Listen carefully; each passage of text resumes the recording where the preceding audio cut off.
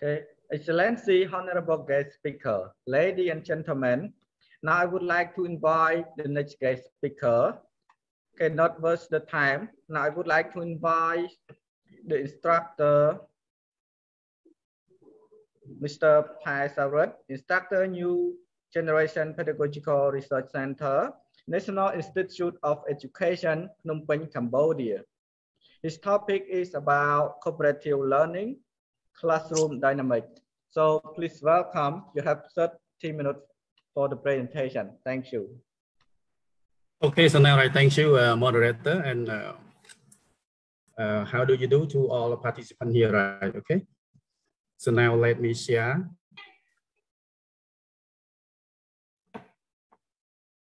So now is my slide visible to all of you? You can see or not? Yes, we can see, but it's not slides yet. That's weird. So here, that's fine, guys. Yes, we can see now. Okay, so now, right, so I'm very happy, okay, to be as a part of international conference as a second in Cambodia. And my topic is a cooperative learning, right? So we focus on the classroom dynamic, right? So please come with me.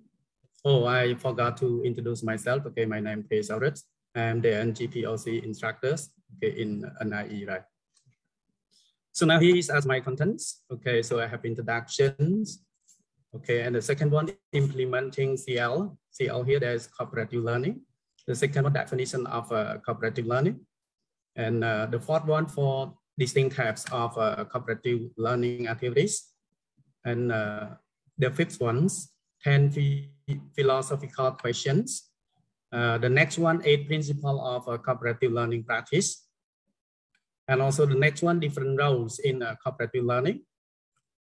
What should we do and we shouldn't do, okay, for cooperative learning? Q&A, okay, and references, right? So now here. Okay, so we have two concepts, okay. The first one, that is expectation. So what we expect, okay, and this one as a reality, right? So be classified, okay, we focus on one class, okay, consisting of many students beyond our controlling and also homogeneous, okay. I'm sorry, this one, that is a reality, okay, and this is a expectation, right, okay. So homogeneous, okay, that is the same quality or the same levels of the student in one class, okay, and different from reality here, right, that's as small class size, and heterogeneous. I'll talk about the mixed ability student in one class, that they do not have the same capacity or the same knowledge or skill, right? So we can reflect that we use a teaching methodology which does not promote optimal learning or preferable learning, right? So as we know, okay, teaching methodology, so sometimes we cannot promote all the favorable learning because of different types of learners, okay, in our class. For example, okay, teacher-centered approach. Okay, so when we use a teacher-centered approach, so it seems to be the student passive and the teacher works so hard, and sometimes we need more time to explain again and again, and the student might be boring as well, right? Okay, and example two, so the student do the same thing. So when we apply the teacher-centered approach, so the student doing the same thing at the same time and in the same way, right? For example, right? Okay, so that's why we cannot use or we cannot apply the teaching methodology in order to promote all favorable learning, especially for the different types of learner, right? Okay, next one. Okay, here's the introduction. Okay, continue, right? So the two papers in this section explore ways of making students become more active contributors in the learning process and examine principles for the design of learning activities and materials which allow for some degree of individualization in the classroom, right? So paper one said that, okay, by Chakov and Hall, look at the techniques and principles for implementing cooperative learning that we will learn in detail in the next slides. And the second ones, okay, paper 2 by Bollers and Parameter offer practical help in dealing with the mixed ability classroom that most class, even in the public school or the private school, okay, consists of any concern related to the mixed ability classroom because it is not considered as a standardized school, right? Or the standardized class, or because of we might not have a placement test in order to search or to check their knowledge or their skill, right? So here, okay, based on the George M. Jacob and Stephen Hall, right?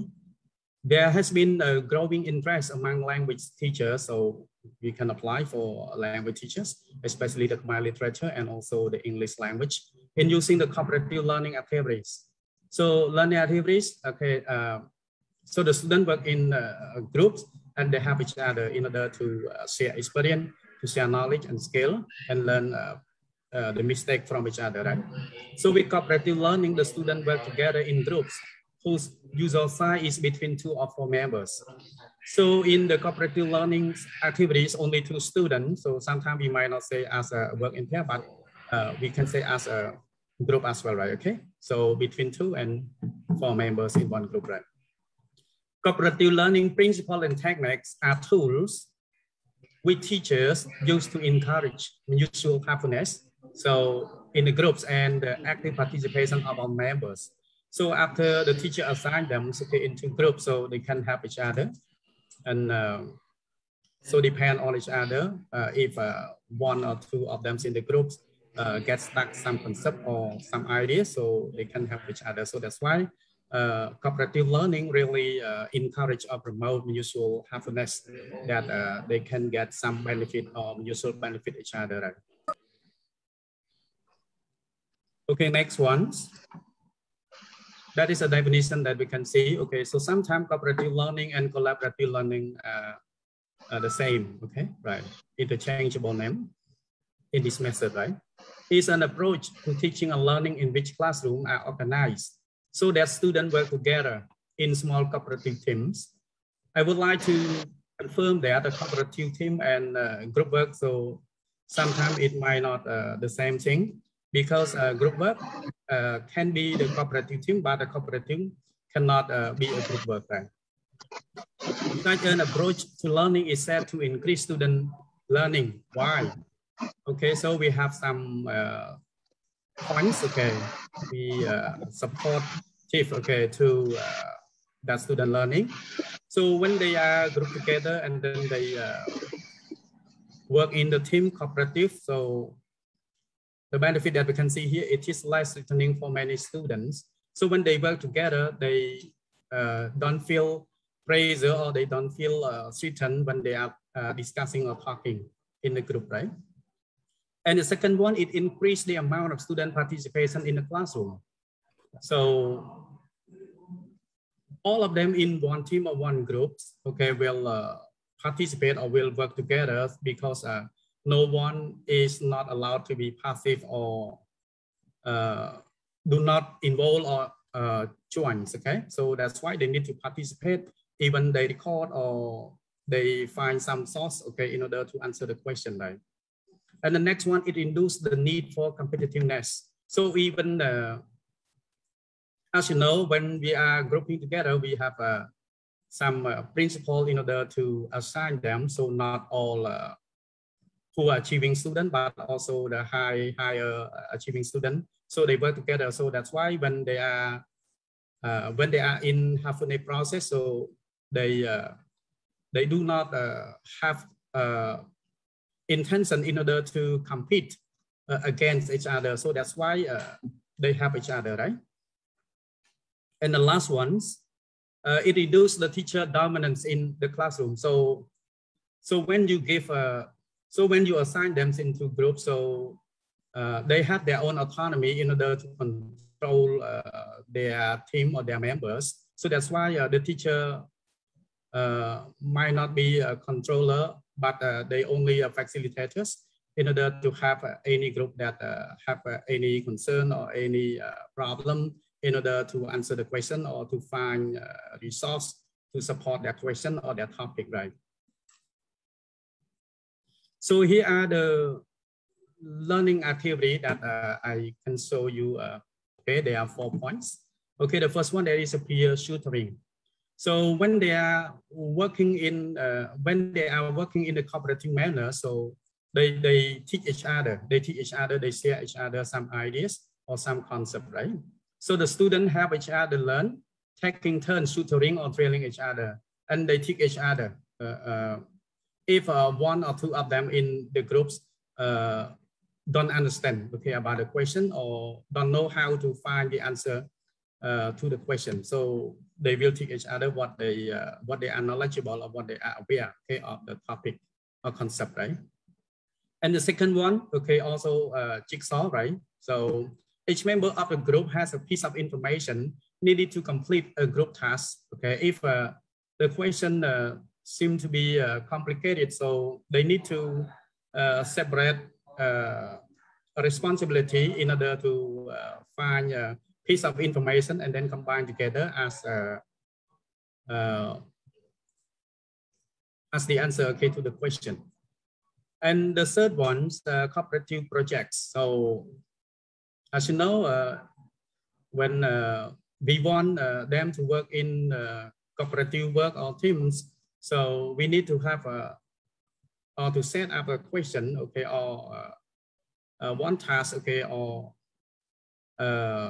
exercise for them in order to work together to produce a product. Product here can be the answer, okay, to the question, can be the answer to the topic that the teacher assigned them to do, or sometimes can be in the written paper format or group presentation, right?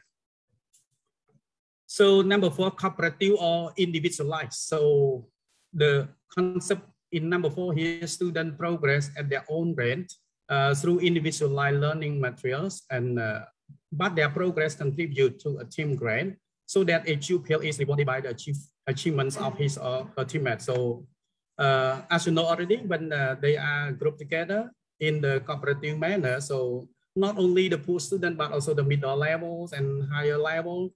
So when they are aware of a topic, when they are aware of the answer, okay, so they do not intend to share in the group as well, but their understanding, okay, their knowledge or their skill can help each other in one team, okay.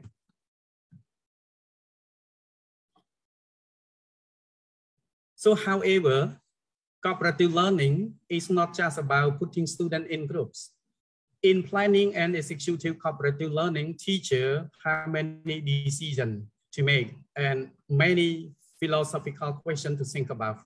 So here the next slide shows you 10 most commonly asked questions. Work with your group member and answer each of the question. I do not detail all of the questions, just only briefly explain one by one, right? In order to make you clear with some philosophical question, right?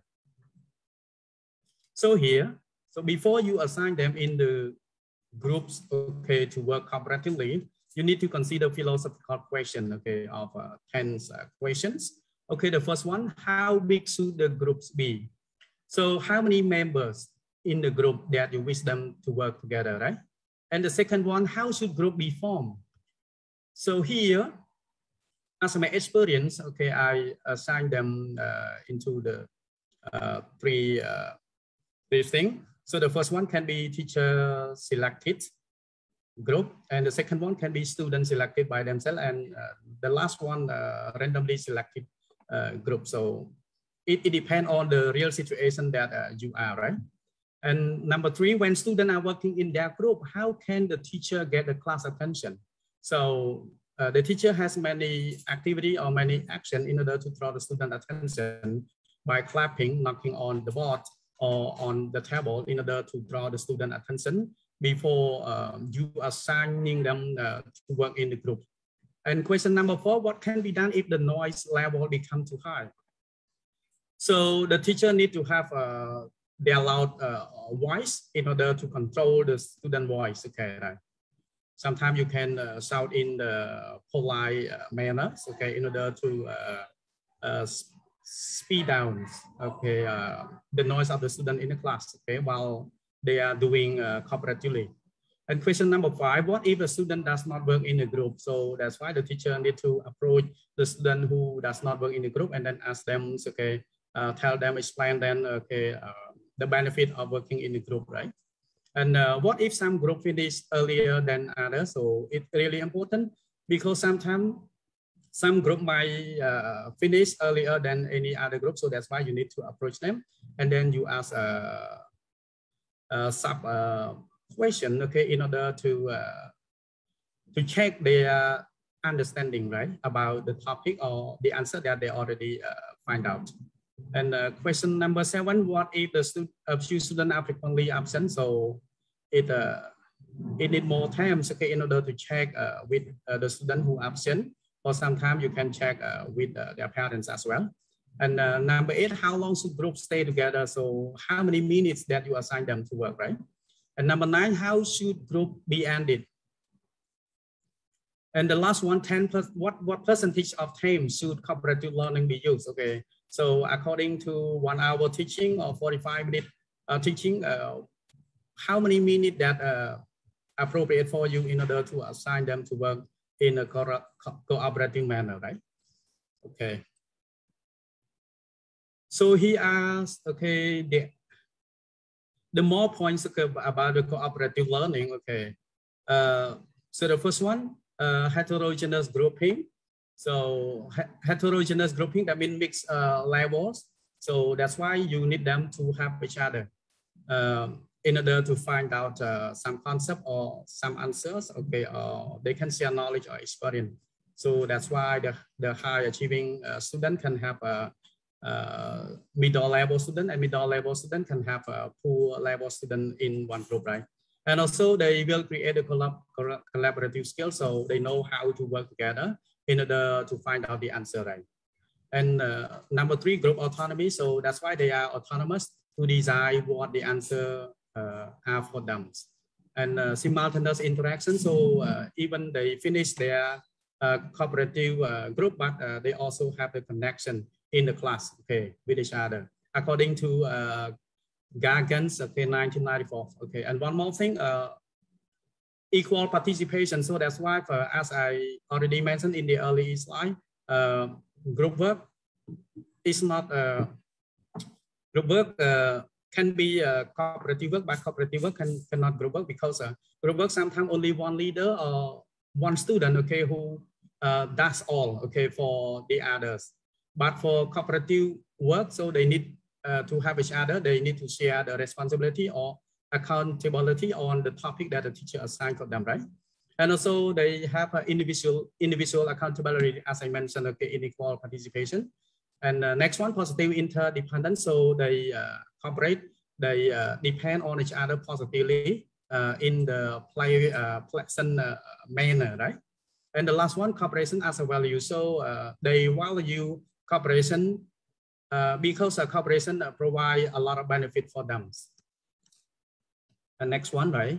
Okay, here, so when they are already grouped, okay, to work, so also the members in one group can assign their members, okay, especially the leaders, okay, assign as a recorder, okay, one member as a recorder, one member as a leader, and one member as a timekeeper, and the next one as a presenter, and the last one as a errand monitor. So leader, he as a lead person in order to lead the group, and recorder to record, okay, what each member give the answer or give some concept for the question, and timekeeper, that means they keep with the times, okay, for each member provide or give the ideas, right?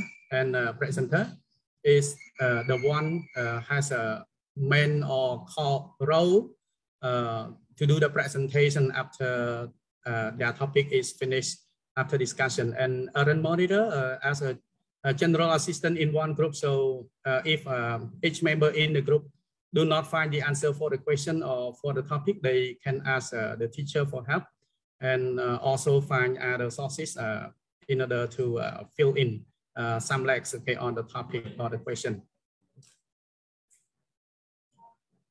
Okay, so what can you apply? Okay, and all of this one as a criteria that you need to consider before assigning them to work in cooperative work. So this one, you can apply the CO in your classroom if okay, you want to encourage learners to develop their social skills while learning academic contents. And the second one, you want students to use their prior knowledge as a foundation for examining issue in depth.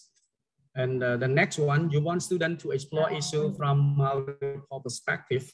And the next one, you want students to develop their ability to learn collaboratively. And the last one, the learning task is too big for individual students to undertake. So all of these are the consideration we the teacher need to take into account before assigning them to work in group or in cooperative work, right?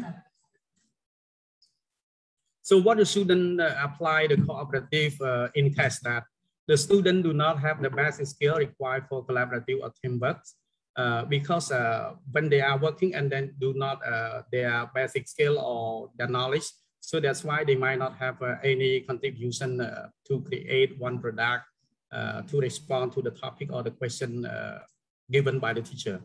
And the second one, the student lack the prior knowledge to guide their collaborative learning. So if they lack the prior knowledge or pre-existing knowledge, so that's why it seems difficult for them in order to guide the collaborative learnings, because collaborative learning need more contribution or more knowledge or sharing together in order to create the quality of the products or the answer to the question, right? And the last one, there is insufficient time for students to collaboratively investigate, discuss, and think about the thing you want them to learn. So sometimes you need to consider about the time consuming while you are assigning to work collaboratively or work in groups. So all of these are the meaningful consideration that the teacher need to consider, need to take account before assigning them to work in group, right? Or collaboration. Okay, that's all from my presentations. Okay, here is a reference guide. Okay, so thank you for your listening to my presentation and welcome question by. Yes, thank you very much, Instructor Saurat. So, thank you for your meaningful presentation. Don't waste the time. Now I would like to raise some questions from our participants. So during the question, we have a lot of questions in the chat box, but I cannot raise all the questions. So I raise only a few questions from our participants. For the first question is from Mr. Narad. And the question is, what are the differences and similarly between cooperative learning and project-based learning? So please kindly answer this question. Thank you. Okay, so that's my question. Okay, I will try to answer the question right. Okay, so cooperative learning, okay, as the technique or the method, okay, that the teacher apply in order to have the student to learn from each other, because as I mentioned, in one class, they might not have the same capacity, they might not have the same knowledge. So that's why the teacher need to the outstanding hands to have the poor learners or poor achieving students in order to cut down any complications, okay, in teaching and learning cycle, right? And for project-based learning, so project-based learning, as I think also as the way that the teacher teach the student based on the project, so it need more times. It need more times that the teacher need to give them, okay, to be well prepared in order to find more sources to answer the topic given or assigned by the teacher. So while they are doing or while in process they are working together, so I think that they mostly they consist of the cooperative learning as well. So cooperative learning can be applied in the project-based learning as well, because the project-based need more time, so need more collaboration, need more cooperation. So that's why one student or one member, even they are high achieving student, so I believe that they cannot complete on the time given or assigned by the teacher, right? Yes, thank you very much, instructor, with a meaningful explanation to the question. So we have a time more, so I raise one more question for you. And the question is from our participant, is Kung Samol. And the question is, are there any recommendation on using or promote cooperative learning in the online teaching and learning, and how?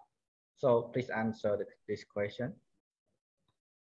It seems more complicated based on my experience in order to assign them to work cooperatively, even we are aware of the ICT application as well, because we might not monitor their student process while they are working cooperatively, right?